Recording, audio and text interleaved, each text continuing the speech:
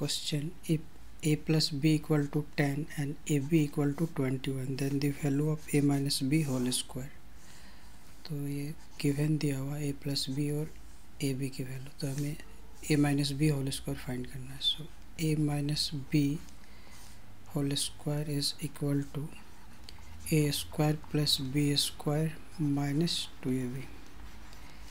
ये इसका आइडेंटिटी हो गई. और अब हम यहाँ पे a square plus B square का आइडेंटिटी यूज करेंगे. इसका होगा a plus B whole square minus 2ab. So is equal to a plus B whole square minus इन दोनों को ऐड करेंगे तो ये होगा 4ab.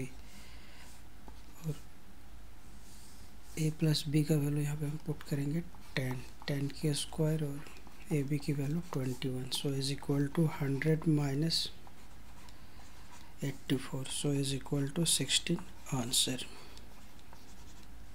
So option C is the correct answer.